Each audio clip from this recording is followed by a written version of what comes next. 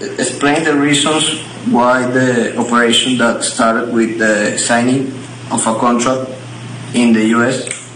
started operationally from a territory dominated by drug trafficking.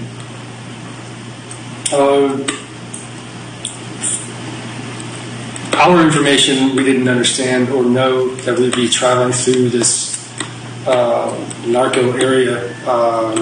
That information, when and where it was planned, was known by Sequeira and Pimenta, and possibly Guaidó. I don't know, but that's the area they came up with, and we were there to aid and support them, and not tell them everything to do. Do you ever see doble ruedas in La Guajira? Yeah, Double Wheels was seen multiple times, meeting with Sequeira and Pimenta for what they meant, but I don't know exactly. But met multiple times that I know of in Guajiro.